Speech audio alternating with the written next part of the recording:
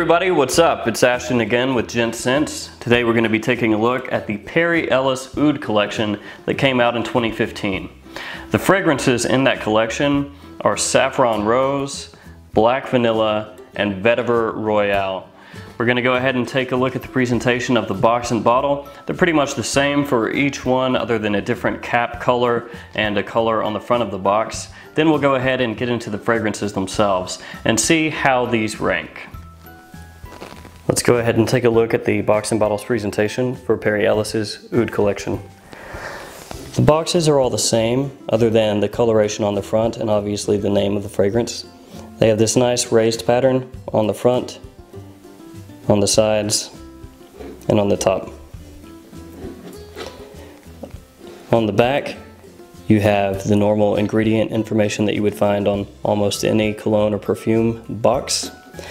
On the front, you also have the concentration and size of the bottle.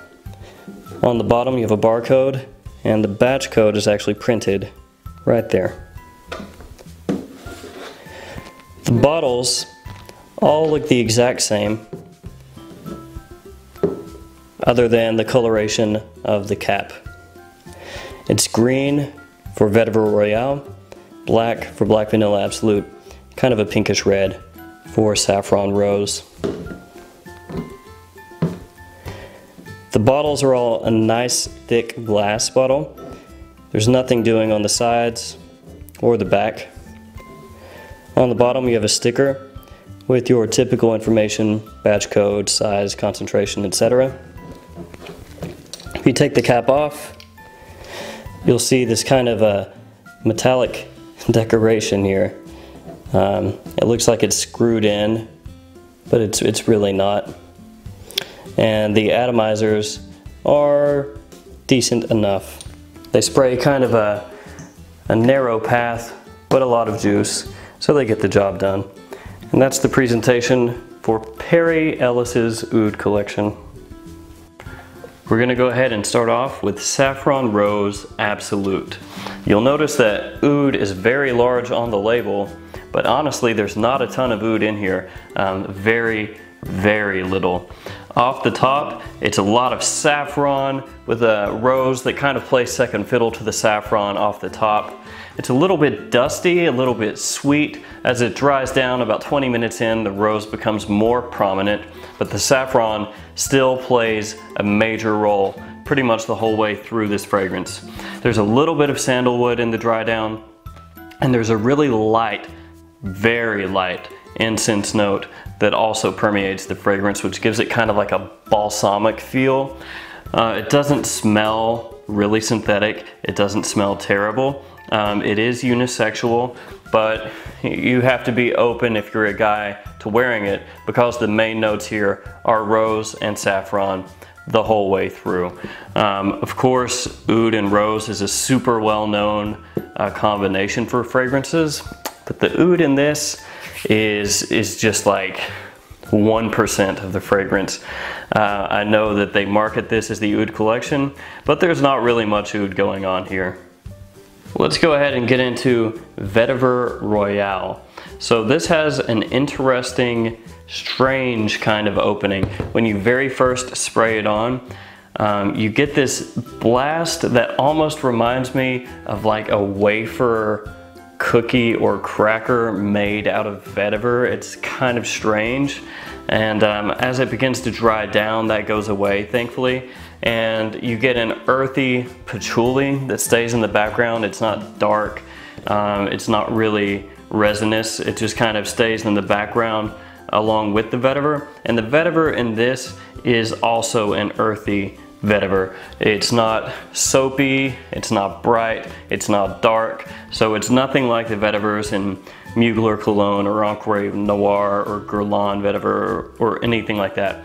It's almost a static vetiver note in the sense that it stays just flat the whole way through, just like a light, earthy vetiver the entire way through this fragrance, the whole way through. There is no oud in this at all. There is 0% oud. You can't pick it up. It's indiscernible. It's not there. There's a tiny bit of spice from black pepper, but that also is not really prominent. pretty much the whole way through. You have an earthy patchouli in the background with an earthy vetiver that smells kind of flat on the top. It's not a horrible fragrance, but you're gonna have to be looking for that specific type of vetiver to really enjoy it. This is the superstar of the Oud collection, Black Vanilla Absolute. When this first came out and everyone found out how good of a scent it was, it sold out like that. And for a long time, it wasn't available anywhere other than eBay, and people were charging upwards of $100, sometimes even $150 for a bottle of this. Thankfully, it's back in stock now and you can find it back at its normal price. But for a while there, if you wanted this, you had to pay a huge premium. This starts off with a great boozy blast of vanilla. It's kind of a rum-soaked vanilla with a little bit of sweetness. There is a tiny bit of oud in this that does come out as it dries down, as well as a small tobacco note, which really just kind of brightens the fragrance up because it's kind of a clean tobacco, sweetened. It's not really dirty or anything like that. The vanilla in this is more like a vanilla bean. It doesn't have that syrupy sweetness, but it is a sweet fragrance overall. This is perfect for fall and winter when you get just kind of a waft of that vanilla fragrance coming up when the cold air hits you. Just kind of warms up your soul. It's a really nice fragrance. It gets a lot of comparisons to Spiritueuse Double Vanille by Guerlain. Some people say Eau de Beau, but they're different other than they both have vanilla. And also Eau de Mission's Cologne, which does share obviously the vanilla that this fragrance has. It's the closest to the Guerlain fragrance that you can get in this price range because it's really like 1/5 the price of the Guerlain. So this is the shining star of the Oud collection. I just wanted to pick up all three to kind of see where they fall and if they all have the same quality that this one does for the price that you're going to pay. I like all three of these fragrances, but I love Black Vanilla Absolute.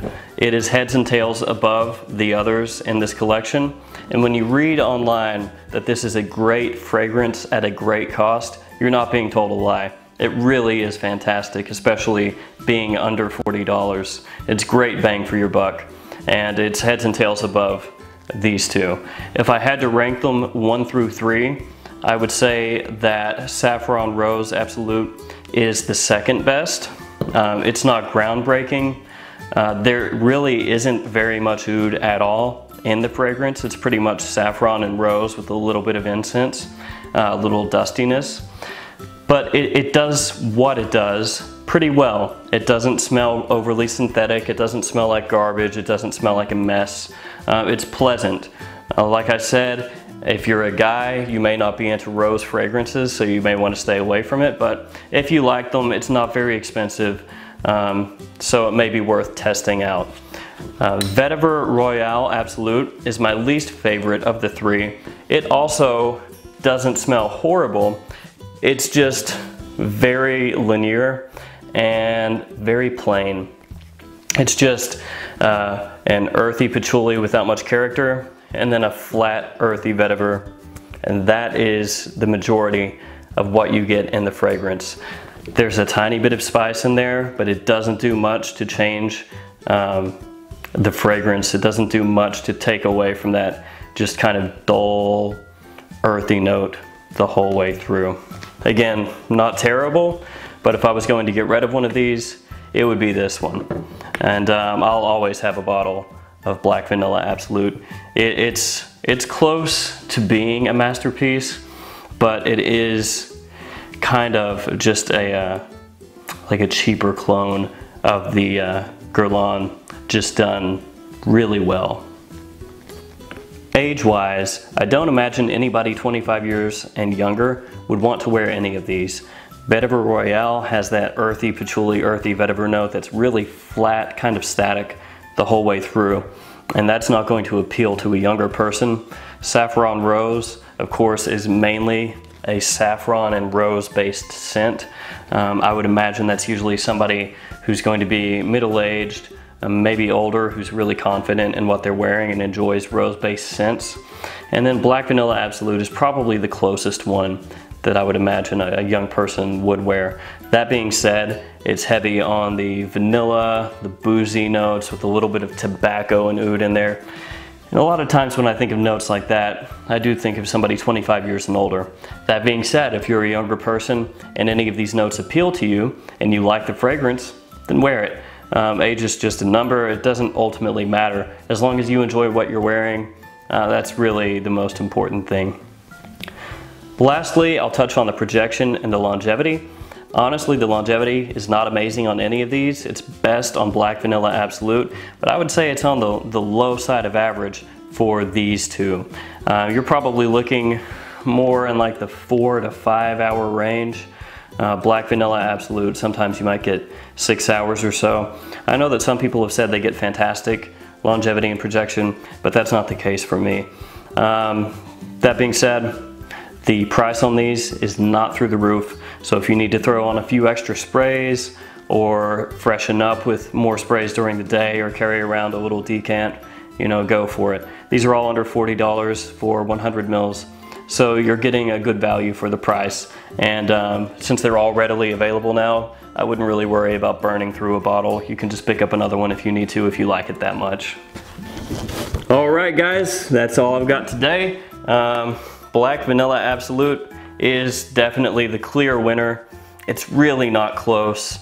The other two are not horrible fragrances, but I do think Saffron Rose is superior to Vetiver Royale, which is unfortunate because I do like Vetiver scents, but this one just kind of falls flat. And if we're talking Vetiver scents, you're probably better off just picking up Guerlain Vetiver or Mugler Cologne, depending on what you're going for. Either one of those are superior to Vetiver Royale, and they're about the same price, possibly even cheaper, depending on where you're looking. And also, as far as Saffron Rose goes, there are better rose and oud combinations out there, but it is a decent fragrance for the price. So if you were looking at buying just one of these, be like everybody else and just get Black Vanilla Absolute and just roll with it. These two, I would not recommend blind buying unless you are really into the type of fragrances that these are. Until next time, thank you for watching. Like, comment, subscribe. I will see you next time. Goodbye.